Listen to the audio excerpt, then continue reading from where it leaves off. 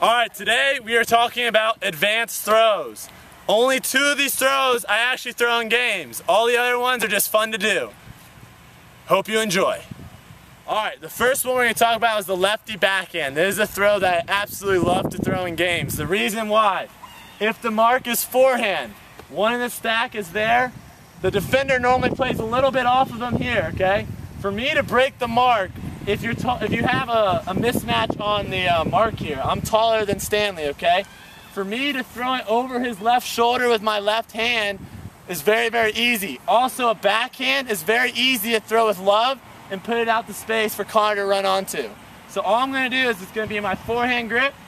I'm going to switch it over to my left hand backhand grip real fast, and then I'm going to throw it over Stanley's left hand shoulder. So it looks like this.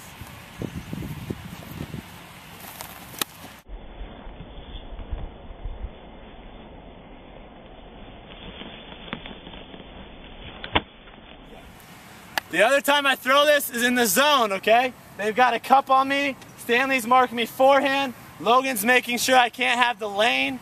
Something I can do is I can step out here with a backhand like this, okay? Get Logan thinking I'm going that way, and then I turn and throw with my left hand real quick, okay? That's really, really important. If you can do this, you're really gonna be a great thrower in the zone. Step out here with your backhand, make him think you can go there, and then change it real fast and throw it that way.